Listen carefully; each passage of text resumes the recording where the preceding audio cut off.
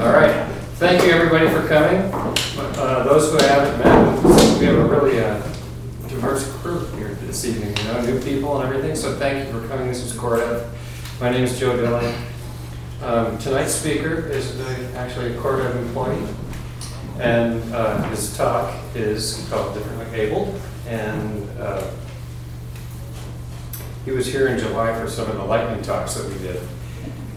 So please welcome Ian King.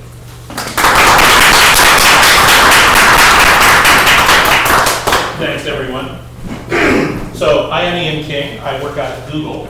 I'm the accessibility tech lead for Google Hangouts. So anything that's Hangouts, which includes mobile, desktop, and some commercial products, I make sure that people can use it even if they can't see the little pretty pictures and can't hear the funny sounds. This has been a very interesting journey.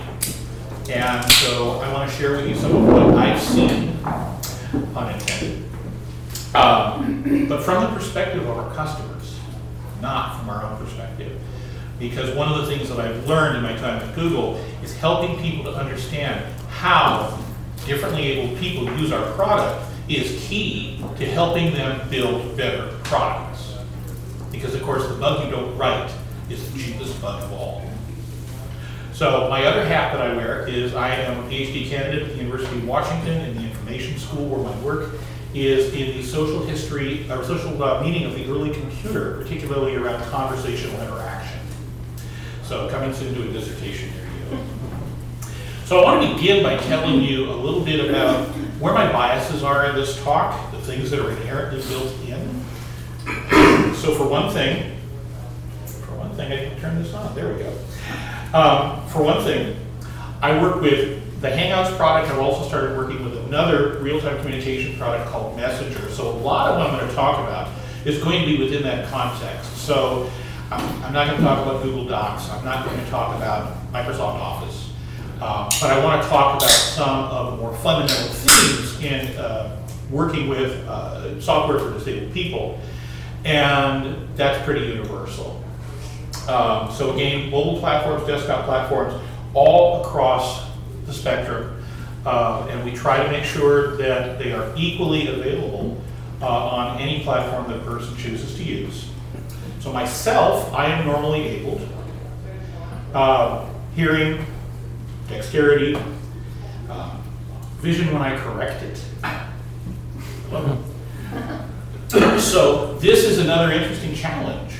But actually, I think that it complements well some of the work that we've done with disabled people within Google who weigh in on our products and aren't always gentle. So I want to talk about, for one thing, we always talk about accessibility, accessible software. So I want to talk about the nature of accessibility, and there's actually an interesting history to it. I want to talk about who are disabled people. I had an unpleasant conversation with a developer the other day who said, well, it's so few people. We'll talk about that. So I'm going to focus specifically, obviously for this crowd, on information and communication technology. So I want to talk about how disabilities affect how people interact with ICTs. And I'm going to talk about some tools. I'm actually going to demo some tools that people use if they can't see the pretty pictures. And I'm going to talk at the end on how we as QA engineers can use this to support the development of better products for everybody. So to start with, accessibility we usually think of as blind people, right? That's what people immediately think of. For a long time, W3C's focus was on people who were visually impaired. There's been a broader focus on other types of disability, but there are more factors to accessibility than just your physical capabilities. And in fact, historically, where we begin is with the idea of structural accessibility. In other words, can you get the computer and the user in the same room? When there were 5 of them in the world and each one cost millions of dollars, this was a challenge. So there were a couple of avenues that were pursued in order to create greater structural accessibility. One was time-shared systems, so that you could have 100 people talking to one $3 million computer. The other was small systems, so that you could have one person talking to a $60,000 computer, which doesn't sound all that cheap until you go compare it to $3 million. So structural accessibility was our first challenge, and in fact this is specifically called out in some of the early literature about operating systems such as Multics, which was one of the first broadly used time-sharing systems. So once we get people in the room with the computer, what do they do with it? How do they make use of it to solve their problems? Because they're not computer scientists. They're engineers and they're chemists and they're physicists. So conceptual accessibility is about presenting computing to individuals in a way that they can consume it and make use of it. So one of the earliest projects that promoted conceptual accessibility was called JOS, the Joniac Open Shop System. We see this gentleman on the left sitting at a teleprinter, and he is interactively working with the computer on problems. This is one of the first conversational systems, in that you didn't just type something and there's a response and that's it. There was actually context carried between responses so that you could develop an idea through the course of an interaction. Now, over the next 10 years, we saw steady progress until we got to the next point of disruption, which was 1973 with the Xerox Alto, where we now had more than textual interfaces, we had graphical interfaces, and therein lies the problem, because if you can't see the graphical interface, you can't use the system. So physical accessibility became a problem because we solved these other two forms of accessibility. So it just all has expanded. We don't stop thinking about structural accessibility. That's really where we think about the digital divide most of the time. Can people afford a computer? Can they afford broadband? Can they get broadband where they live? So it's still a problem. Conceptual accessibility is still a problem. One of my colleagues works with primarily day workers, Latino day workers, who need to use computers in order to find jobs, in order to get services, and it is not within their cultural experience. None of the metaphors that we present on the computer screen are all that meaningful. So it's interesting listening to her talk about bringing people together in technology. It's not educating these poor, ignorant people, and I'm saying that totally tongue-in-cheek. It is about bringing people together so that we understand how to create software that works for everybody. Now, accessibility has become social policy. Everybody knows about the Americans with Disabilities Act. That's why we have ramps. That's why we have all of these various things for mobility. There wasn't a lot about ICT because it was 1990. Not everybody was carrying a phone around with them. But in 2010, President Obama signed the Communication Video Accessibility Act, and this directly affects many companies, like mine, that present advanced communication technologies. Because so many people now don't have a traditional landline phone. They are depending upon cellular technology, which more and more means smartphones. You just cannot buy a dumb phone anymore. Nobody wants to sell them to you. So this becomes an important factor in being able to produce your product. Now that's all well and good, but here's what I think is the most important factor. And that is that accessibility goes to the core of social justice. I mentioned the digital divide. We are at risk of creating yet another digital divide if we do not create software that is accessible to everyone. This isn't optional anymore. You don't get to choose. Everybody needs to use this technology in order to access goods and services and in order to connect with each other. So when that developer told me, you know something? There just aren't that many people. I said, I don't care how many people there are. They deserve access. So I want to talk about what it means to have a disability. This is actually a very, very fuzzy term in a sense because it is relative to normal. What is normal? Normal is what most people are. That's it. There's nothing right or better about being what's considered normal. It's simply about who is at the top of the bell curve here. And at one end, you have people who maybe are extraordinarily able, people with 20/10 vision, people with very acute hearing. And then you slide down the other side of the bell curve, and you have people who have limited vision, no vision, hearing issues. I'll talk more about how these issues, how disabilities show up in people. So one of the challenges that is, I don't know, still with us, it's one of those things that's really hard to root out of the societal structure, is the idea that disability means there's something wrong with you. And maybe you just aren't as smart as anybody. I think this guy's pretty smart. Stephen Hawking has become the world's prominent astrophysicist. He's also a family man. He's lived an incredibly long life with an incredible disability. And we'll talk a little bit more, by the way, about how he gets around. So about 15% of the world's population has what is considered to be a disability. This is World Health Organization. This is not a small, insignificant number of people.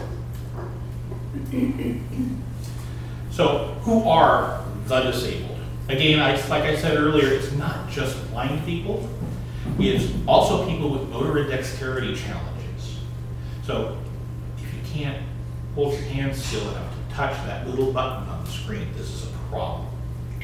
Hearing challenges, and it's more than just deafness, as I'll show. Cognitive challenges. Some people have dyslexia. They have a very difficult time reading. There are other types of cognitive challenge, or a number of them, that can make it very difficult for a person to use something that we made that was just so clever. Wasn't that such a clever idea? Well, for somebody who came back from Iraq or Afghanistan and was 10 feet away from an explosive device, and now has short-term memory issues, patience issues, cognitive challenges are beginning to be looked at much more by W3C over the last couple of years. And then finally, I'm going to hold up to the last with vision challenges, because that's what everybody starts with, so I'm going to be reverse. So let's talk about motor challenges. So here's a list of a bunch of things that can go wrong with people. So there's injury, there's different diseases, and typically people don't have non-disease related issues with dexterity as they age. There are people who are still perfectly dexterous at 80 years old. So there are ways to take a look at this, break this down. I watched my father-in-law suffer from and die from a disease called progressive supranuclear palsy, where he gradually lost control of his body over his lifetime. But what's much more useful to us than thinking about diseases or injuries is thinking about how they affect people's ability to use software. The mouse is obviously a very serious issue for somebody with a problem with dexterity. I worked with a woman one time who, for some reason or another, just every time she tried to focus, her hand would begin to shake. She had to move the mouse very carefully and then press the button from the top. Touch targets. We have these tiny little phones, and people want to put more and more things on them, and they get closer and closer together. And you know something?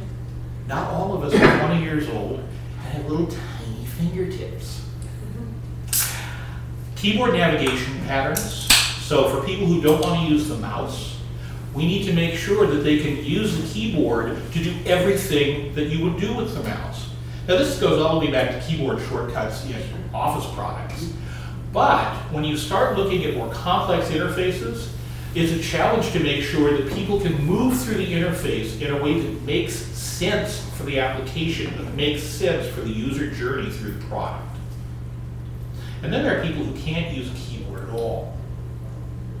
And there are ways for them to make use of ICT, such as switch access, and I'll give a demo on that in just a little bit. So hearing problems don't seem to be as prevalent in my experience, because we don't use hearing as much for information from the ICT. But still, there are some places where I find that we try to be clever and we outsmart ourselves. So again, There are really 3 reasons that people have hearing issues. It may be congenital, you're born with it. It may be a disease process that takes away your hearing over time. And it may be traumatic. Dude, that was an awesome concert! Yeah, how many of us went through those? So disabling hearing loss is the term used by World Health Organization, and it affects 360 million people worldwide. 70 million of those people cannot hear at all. 26 million of us went to too many concerts. 25 million people suffer from tinnitus. This is where I was going with the idea that it's not all about deafness. So I'm going to show you a demo that's on a UK website. Let's see if I can get this to work the way I expect. So I've known people who suffered from tinnitus. And sometimes one gentleman had to carry around noise-canceling earphones because in a room like this, if all of us were talking, it was a painful experience for him. So imagine if you went through your life and this was the background music of your day. This is being generated inside your ears. Maybe this.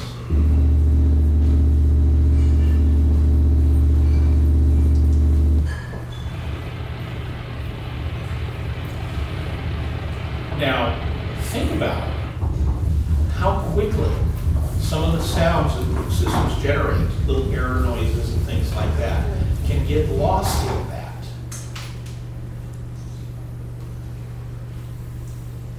Okay, do you still like me or yeah?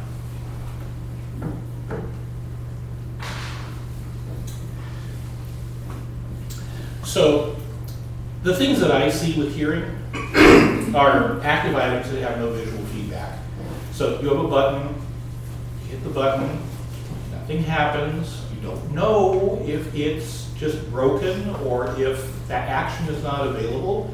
And sometimes if you listen very carefully, you'll hear a little thud. Or on Apple devices, I've noticed there's a little bitty tinkling noise way over here in the stereo field. Those drive me nuts. So either end of the spectrum, again, that's where we tend to lose our hearing over time.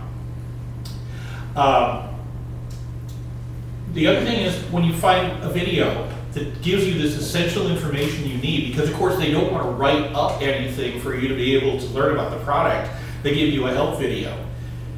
If you can't hear it, it's not much help. And it is one of the things that is kind of interesting working with Google because Google does have an organization of people that's responsible for making sure that help videos are all captioned.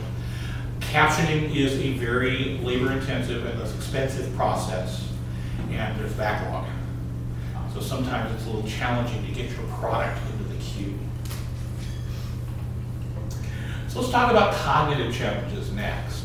So again, really the same issues. We see trauma, we see congenital diseases, we see diseases that are required, and we do see aging processes.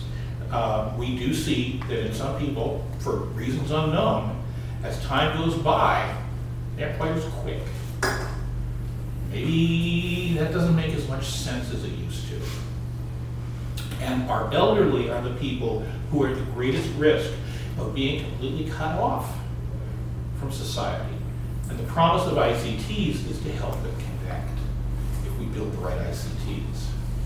So again, here's a list of conditions. Now it's interesting, I knew about dyslexia, of course, had a cousin with it. I'd never heard of dyscalculia, which is difficulty doing math. We all know about Down syndrome, which affects people to various degrees. Usually Down syndrome people do become relatively productive in society, but again, it takes them a little longer to get there. Autism spectrum disorders are becoming very, very broadly discussed these days. There's a lot of debate on what falls in, it doesn't fall in, but bottom line is we have people who do have cognitive issues that we need to address in our software. So what are these issues really? What are the things we have to think about? Memory. If I've got to remember a number from one screen to the next, that may be a challenge for me. Sometimes it's problem solving. Sometimes you kind of need to puzzle out just what it is the developer had in mind. And I enter bugs like this saying, no, don't try to challenge the user here. That's not our job. We're not doing a computer game here. This is like communication technology. Make it easy for them. Attention span, various forms of comprehension. Just a brief little demo. So we know which numbers are in order here. We can look at the screen and it's pretty obvious. Now how about this one?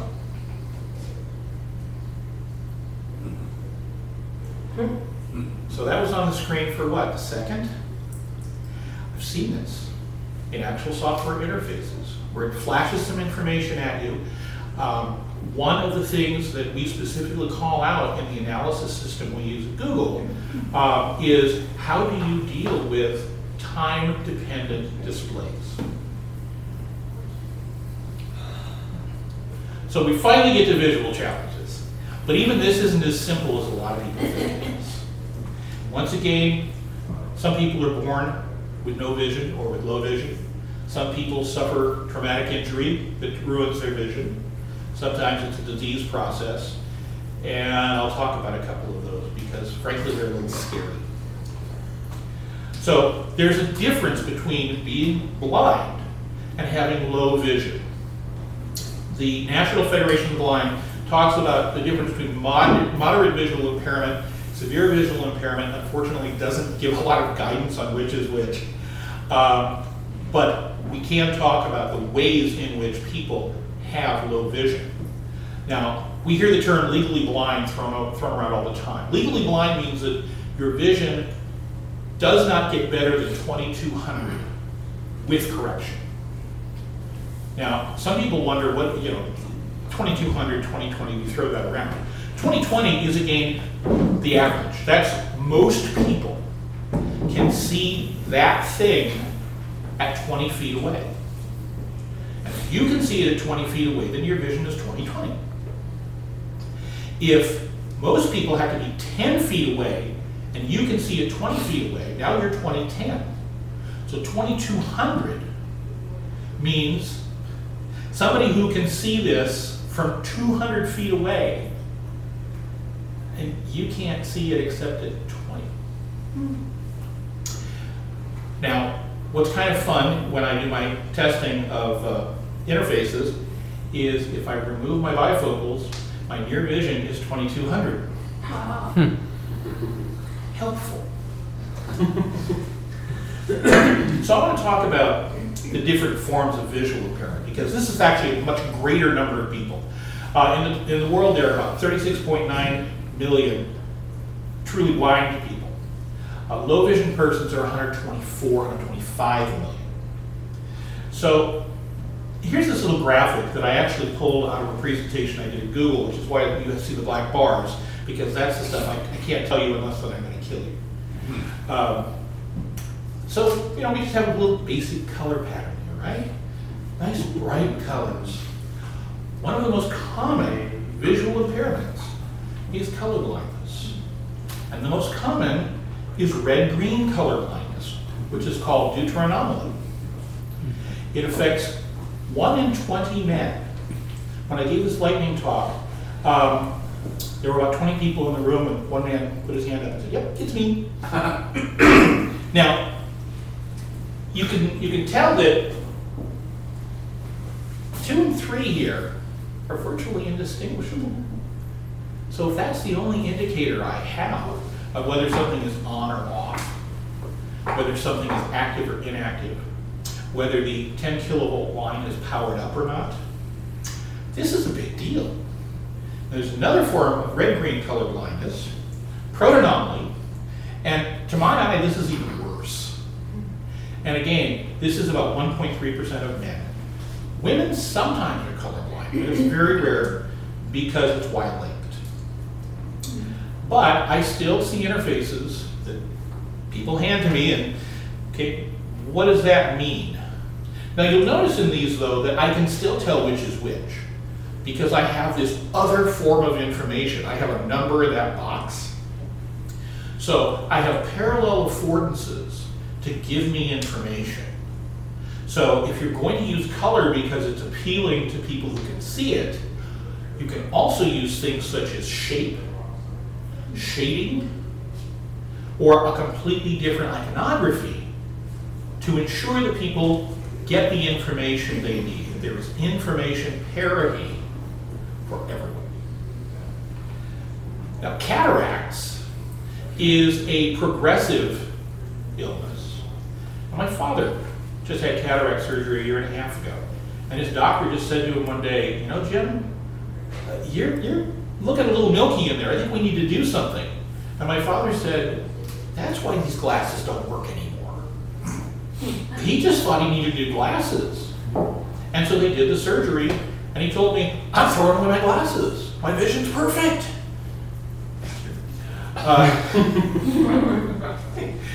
So cataract is actually the leading cause of total blindness in the world.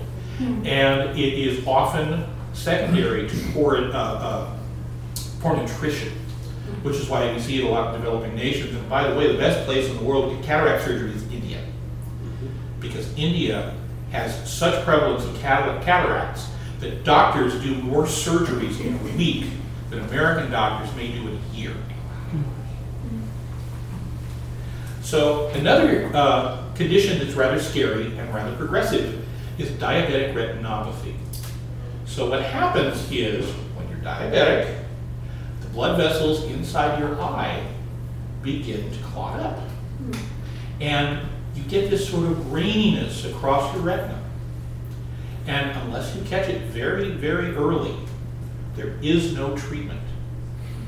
The only way to stop it from getting worse is to stop being diabetic, is to control one's blood glucose to within the normal range. This scares the crap out of me because I recently learned that I am diabetic.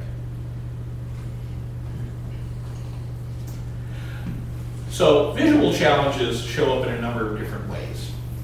Contrast ratio. I actually saw this color combination, blue on blue, in our product yesterday. Some developer didn't quite understand the instruction from the UX people. And the thing that was amazing to me is that apparently he didn't look at it before he just pushed it up. I talked about information and color changes. Non-distinct iconography. You know, if there's one particular icon that I see all over the place on Android that's a triangle that just turns. And if you can't really see those edges clearly, it's not very distinct. That's a battle I have yet to win. If written content is in images rather than text, it's inaccessible to tools such as screen readers. So it's very important that if you use images just because they look good, that somehow you have captioning so that this information, again, you can have information parity for those who cannot see the pretty picture. So I've mentioned a couple times bits of assistive technology, and I want to actually show you how these things work, both because it's very interesting and because I want you to use these when you're designing, when you're testing software. It doesn't take very long. It's low-hanging fruit, and it's going to make whatever product you're working on 1,000 times better. So I mentioned Stephen Hawking, and of course we've all heard about his computer voice that he's had for so long. Well, the way that works is what's called switch access. Now, for Professor Hawking, he has no motion in almost any of his body. He can twitch his cheek. And so there's a little IR sensor on the edge of his glasses that detects that twitch. Now, what does he do with it? Well, it looks like this. Let me do a little software change here.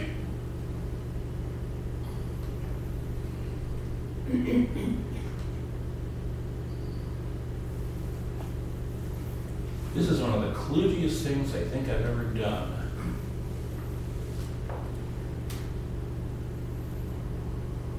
Okay.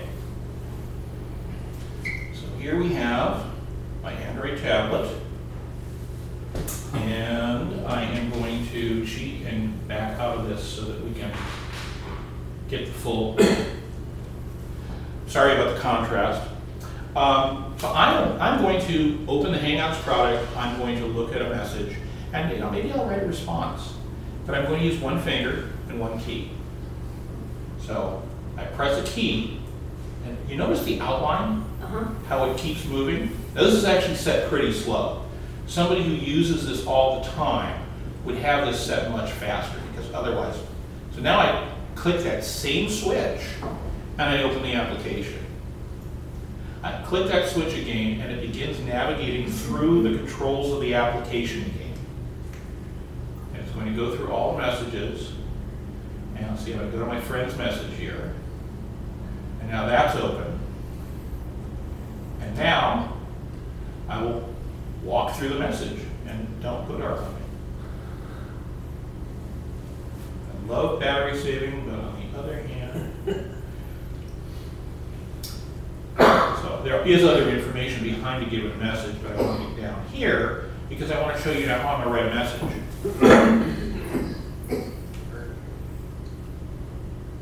Go through the rest of the messages on the screen, get down to where I can write a message. Oh, mother, I missed it. All right, well, let's attach a sticker. So stickers are this unbelievably popular thing. I think they're really dorky, but I send them to my daughter all the time because she absolutely loves them. So my friend is going to wonder what I'm smoking. Because I'm going to send him this sticker.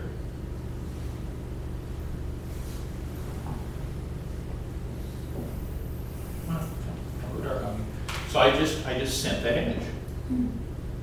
So I really do want to get this to show you the keyboard because it works very well, surprisingly well.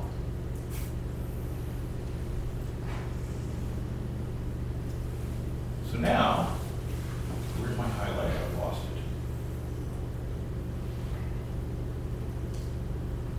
it. Come on. It worked for me the other day. Oh, there we go. Okay, so after I go through, still a few bugs in the system. After you go through the rest of the screen, then you get that menu that just popped up so that you can do global things like go back, go to the home screen.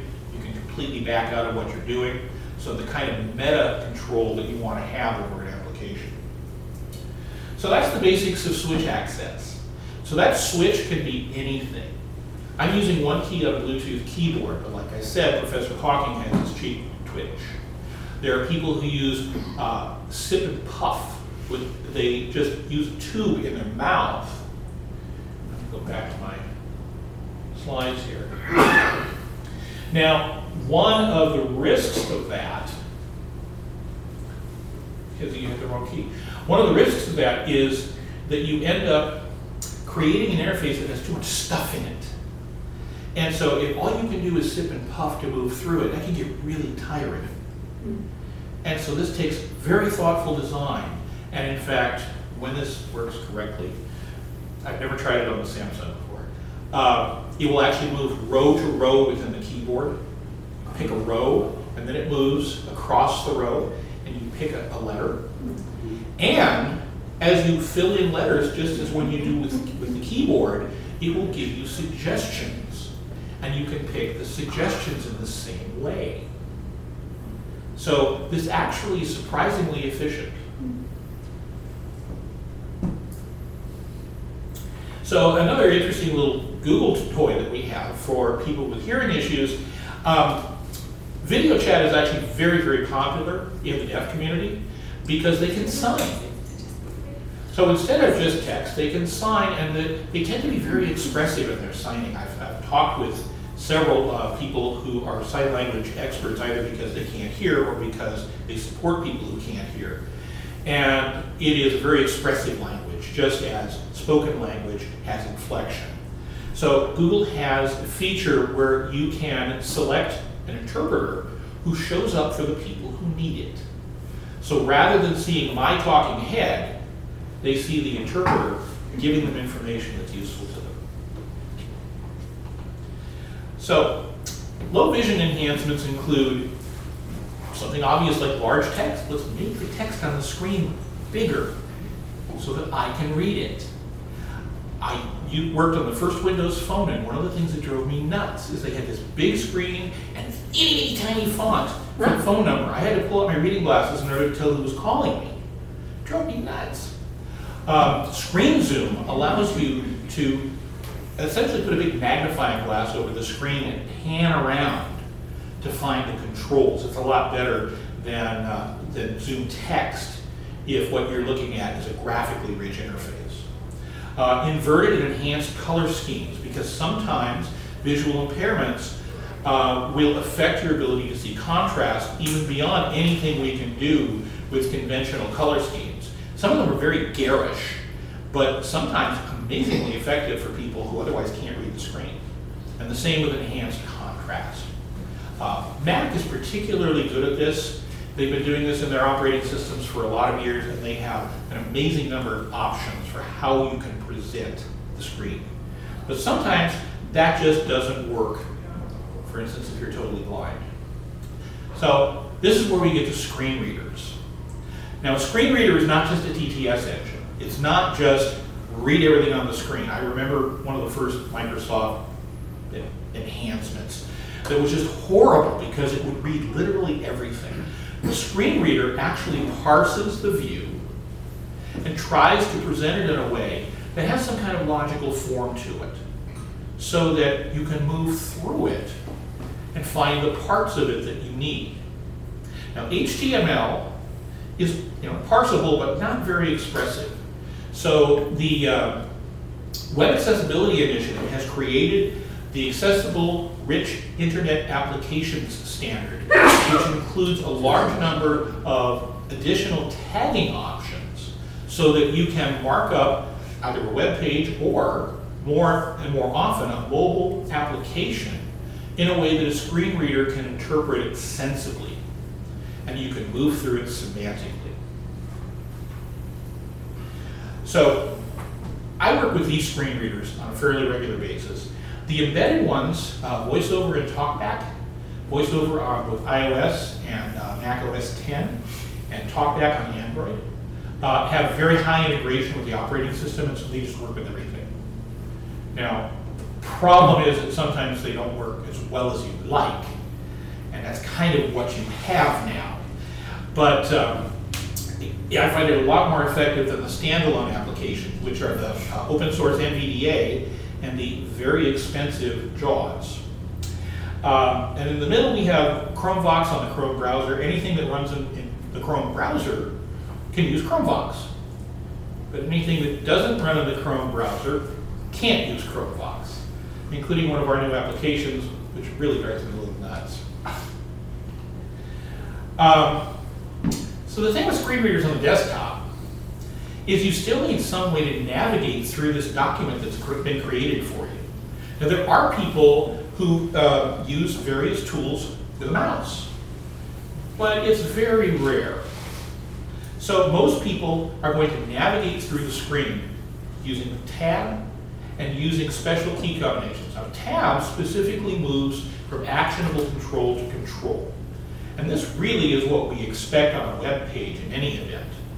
But it's much more carefully structured in a screen reader because it's not just about, gee, I want to get down there fast. It's about, I want to have the semantics of this expressed to me.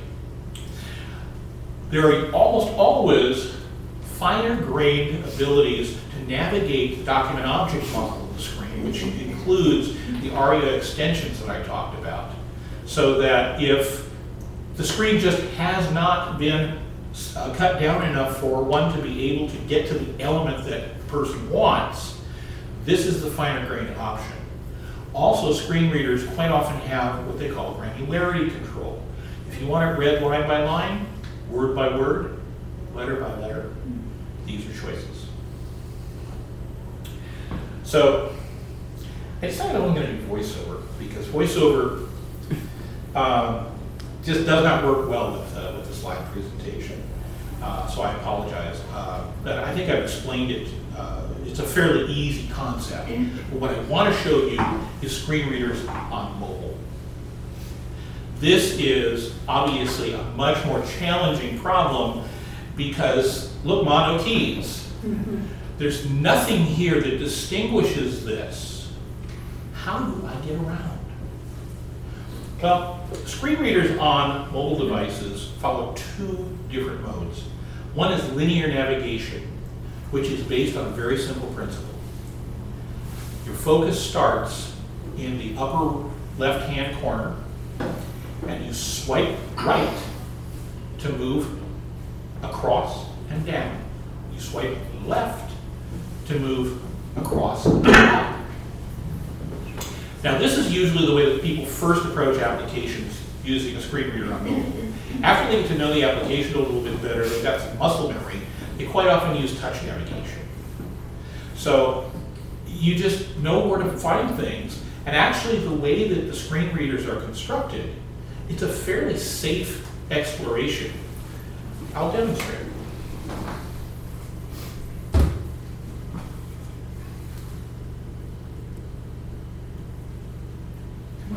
Screen off. 7:12 p.m. Screen off. Device unlocked. Home screen. Okay, so I'm sorry you can't see it, but this is actually a better experience. MUW. Internet.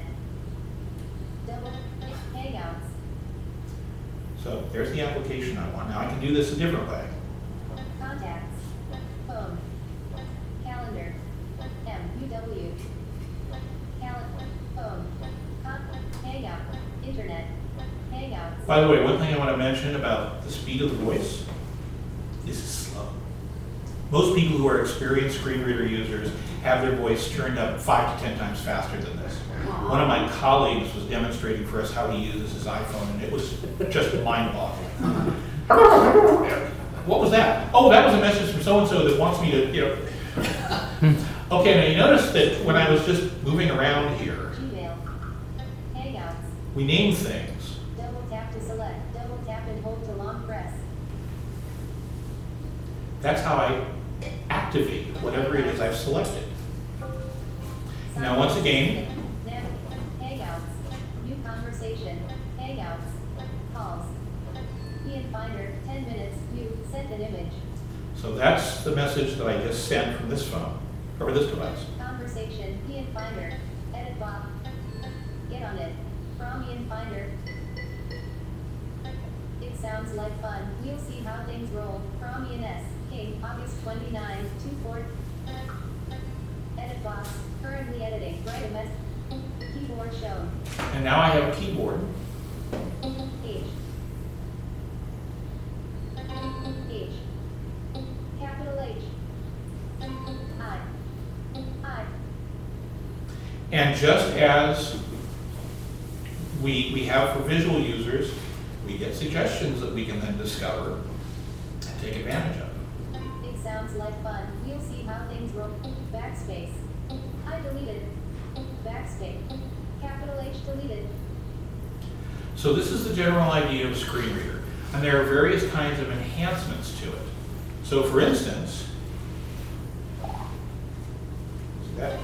It sounds like fun. We'll see how things roll. From ENS. Okay. August 20. Default granularity. Character granularity. Word granularity. Paragraph granularity. Cancel. So what just came up was a circle with all of those options and my finger in the middle. And I can move to one of those options, and if I pick my finger up, that's what's selected. Or I can go back to the middle and the menu goes away. Both Android and iOS support what are called context menus. So that gives you a sense of how a screen reader works. Now, most of them have a number of different gestures. But what it comes down to, the most important things to know are swipe left, swipe right. 116 to 100. Here's a very helpful thing, which is make a little up arrow, Navigate up button. and it just went to the top of the screen. Make a down arrow, Location. and it goes to the bottom of the screen. So I don't have to swipe through everything. And again, over time, most people get very comfortable with, oh yeah, there's the send button. course, send button isn't activated, so it doesn't say anything. Here's one of my favorite gestures, which is shut up.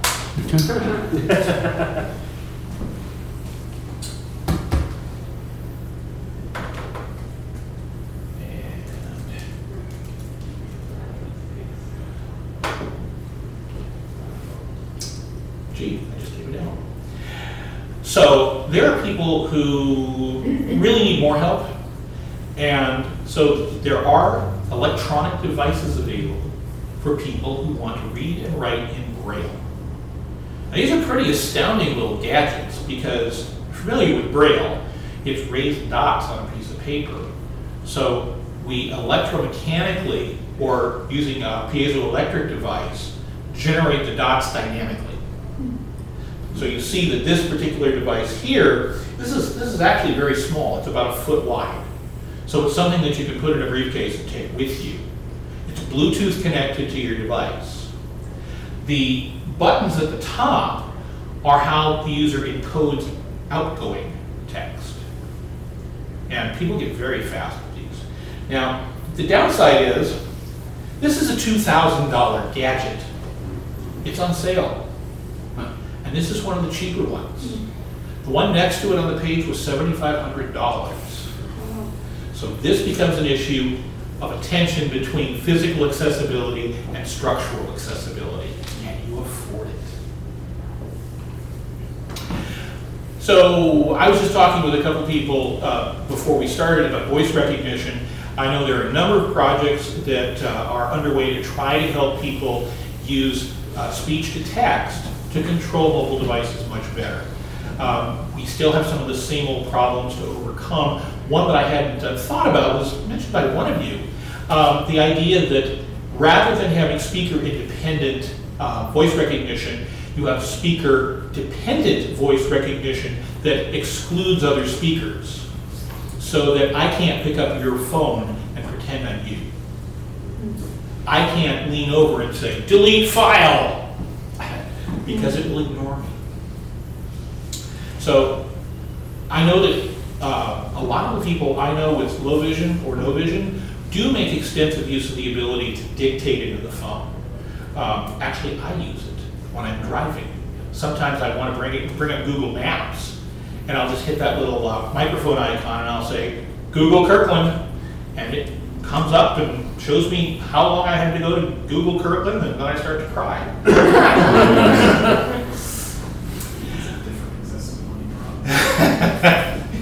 So, this is a lot of information. What do we do with it? And actually, this is fairly compact. So, there's a lot of low-hanging fruit. The fact that we have to do it as QA engineers is kind of sad, because I really think that the developers should be doing this as unit tests. And in fact, one of the other things I'm pushing with the Hangouts is working with the designers, working with the UX people, so the designs that go to the developers don't have these bugs in them. But when the developer decides, I'm going to do this, it's nice if they have this knowledge too. And it's funny that the ones who have taken it up have actually become really effective at writing more accessible code. So very simple, use your eyes. If you're normally able, you can still see something that has poor contrast, or the font is so tiny you have to squint. Think about somebody for whom squinting doesn't really even help. Use your ears. Now actually, I rarely turn on the sound on my laptop, because I'll follow some link and all of a sudden, here's this loud voice telling me how to get a free bra.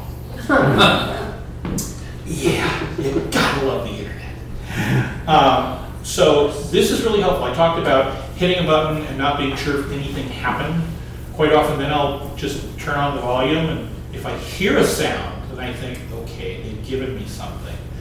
But it's not enough, because if I can't hear that sound, I have no clue what's happening. Use your fingers. Put your mouse aside. See if you can get to everything you want to do with just the keyboard. And by the way, one of the things that I really don't like about the Windows screen readers is that you end up doing these sort of very bizarre manipulations with your fingers to get 4 and 5 key combinations for various gestures. One of the other pieces of low-hanging fruit that I recommend is what I call the thumb test. I go at a user interface with my thumb, and if I can't run everything on the screen, if I can't select everything with my thumb, it's a bug. Seattle, Guam. 7:21 p.m. One of the downsides of the screen. Talkback settings. No, you know, it's very different. 7. I'm sorry, I just want to shut this thing up. Okay. So, turn on the screen reader. As I've shown you, it's not very hard to use it for basic testing. Swipe left, swipe right, swipe left. Use the navigation keys to work through a desktop application. I cannot believe the number of times that I hit the tab key, focus visually moves to the next element, which is a button, and I hear very helpful information. Button. Now, sometimes it's more subtle. Edit box, ready to edit. Ready to edit what? What am I doing here? And sometimes you hit the tab and it just goes nowhere. You don't hear anything. And you're standing in the middle of a very dark room and you're completely lost. So these are simple. These are simple tests. I can't emphasize enough the importance of navigation. Close your eyes. Can you see where you are? Now, one of the things that excuse me, a lot of people will do with these seminars about accessibility is they'll have everybody wear a blindfold or something like that. That's actually not very helpful. I believe that normally abled QA engineers are capable of making important contributions to accessibility because we can match the visual presentation, which pretty much by the nature of numbers is going to be the primary presentation that the developers are creating. We can match that against what we can hear through a screen reader, what we can see through tools that allow us to emulate what it is to be colorblind.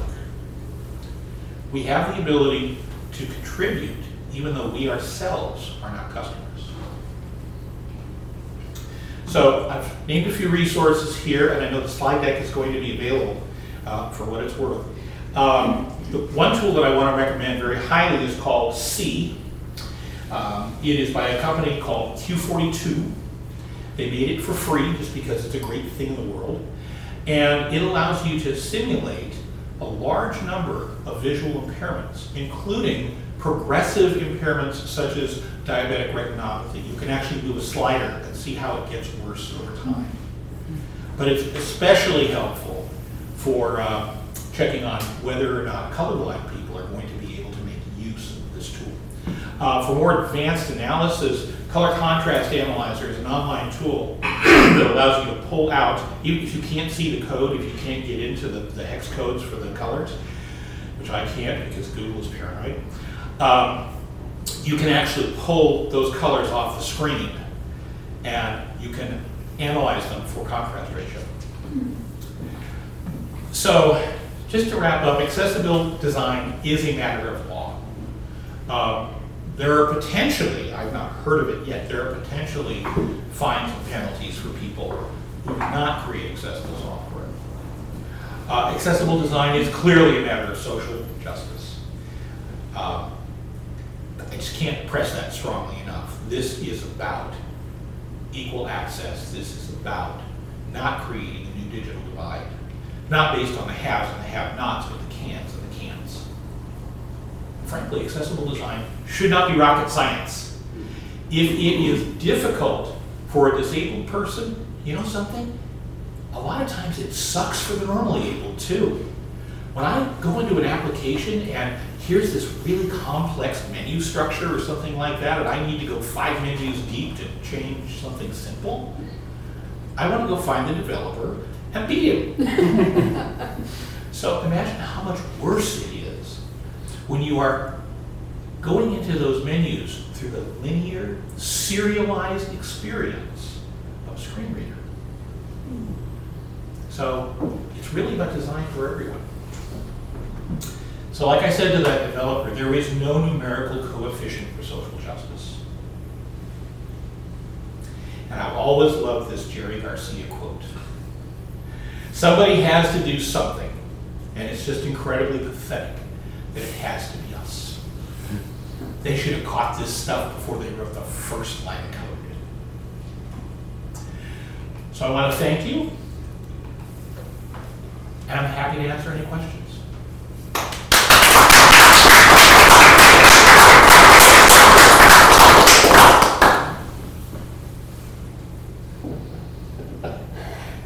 Yes? Well, I've always been, I started out in the DOS days. Mm-hmm. So I've always been I can use a mouse, of course, but I've always liked using tab and using the keyboard.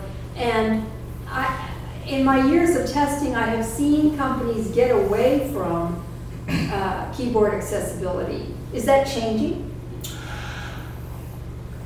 Is it more accessible now with the keyboard than it used to be? At Google, I do see that. Okay. Now, Google does have, or at least this is they state they have, a corporate commitment to accessibility.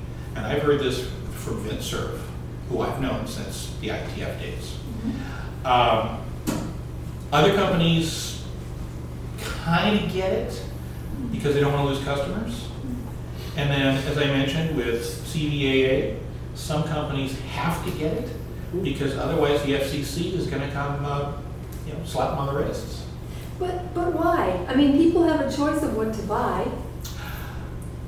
It's like a game. If I don't like the game, or I don't like how the game is played, I just don't buy it. Well, the problem is that especially in some types of software, you may be limited in choice. Mm-hmm. And again, this is an issue of social justice, and rather than artificially constraining your choice based on the fact that you can't see, or you have motor skill disabilities, or whatever your disability might be, we've chosen as a matter of public policy to say that's not okay. I'd like to add to that, it's also, you may have a choice in your personal life, but you won't have a choice if you join an enterprise environment. Mm-hmm. And so that's why it's really, really important when a company decides to purchase something, they make sure that the product that they're purchasing is fully accessible in case any of their employees have disability.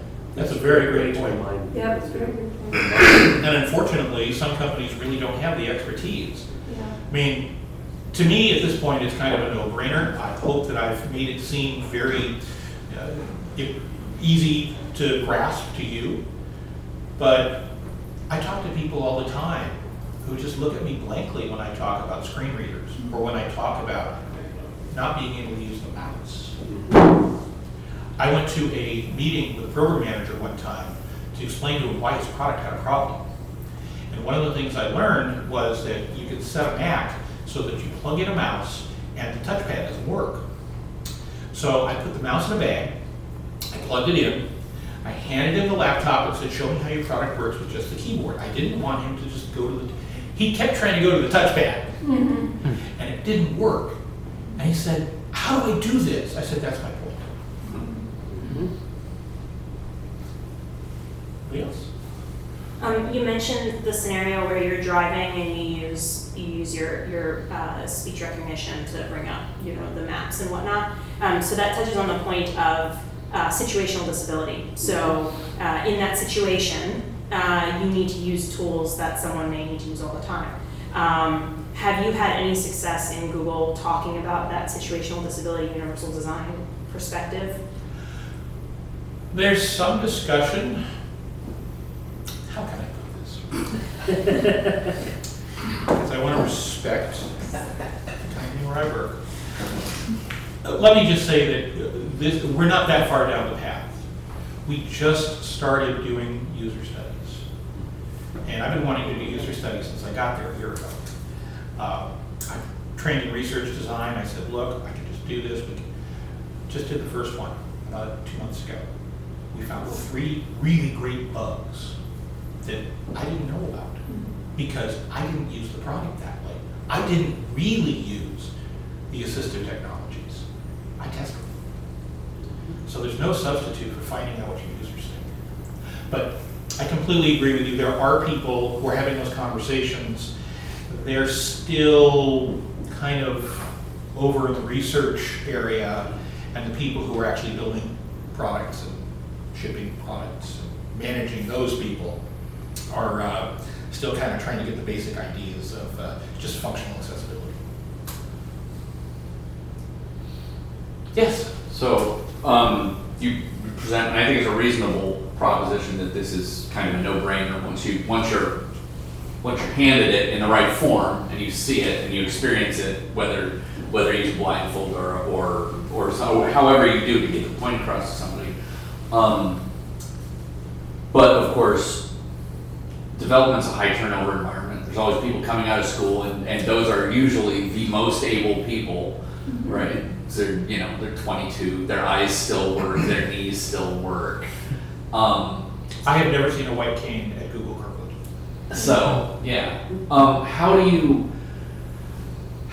you have thoughts or experience about how to instill this from sort of cultural standpoint? So when you assimilate new people into the environment, that they get this a little sooner than the ones before it, and hopefully down the road it becomes easier. They come in sort of maybe not knowing it right away, but they sort of are the sixth monkey, if you're familiar with the monkeys and bananas, so that they get it culturally rather than having to sort of be hit in the face with it to get it.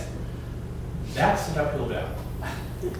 And yes, Google does have a lot of new people coming in all the time. And one of the things I found useful is essentially to let the managers pass the pain down. The engineering manager was really unhappy with me that there were these accessibility bugs that were required to be fixed before we could ship the product. And I said, so one thing, I didn't make that rule. Android made that rule. For another thing, I didn't write those bugs. Your people did. I found them. And I've noticed that his organization has come to me with more questions lately. People actually are trying to understand this because they don't want the engineering manager looking at, okay, who's this assigned to? All right, you wrote this, 1,000 white lashes. What I want to do actually, and this is as I proceed more into academia after I've done with my dissertation, is I want to work at getting this into computer science programs. So I take a socio-technical approach to the computer information system. And I want to work with computer science departments, computer science curriculum, so that we actually teach people some history, some ethics. We give them a sense of tradition. You get this in other forms of engineering, but software engineering is so new that we just haven't done that yet. It's not that it isn't there to be done, but we haven't done it. And so that's one of my little windmills which I intend to tilt. Because the further upstream we get, if we can get people to actually wrap their heads around the idea of software that's accessible to all, before they ever write a line of it, that's the best. But yeah, that's really the only thing I've been able to do is just make sure that I'm very visible. There's a lot of email that comes out from me, and I go to all the meetings. Over here? Yes? On that line, one of the things I did, I've lost my vision recently, so I was out of work for a while. I read the book Rework, which is about software development, and we should do it differently. It's somewhat positive of how we should organize our software. And I wrote to the author and said, well, what about accessibility? And the best response I got was, well, you have to have someone on your team who is an advocate for accessibility. Mm-hmm. And that was the best he could do. It's like, really? I will say that over the last year, the accessibility of the Hangout suite of products has increased dramatically. It actually has. I can say for a fact. Well, thank you. It's harder to find the bugs. The bugs are more subtle. I like that. because really I would rather we had bug-free software, and I was just the guy that said, yep, it's bug-free, here's your rubber stamp, go forth. But it does come down really to me. For an engineering team that's 150 people, it's about me being in people's faces. Well, we are past the hour by a little bit. I'm going to hang around for a little bit longer, so if you want to ask me any one-on-one questions, I don't bruise easily. I'm a graduate student. So, thank you all for coming.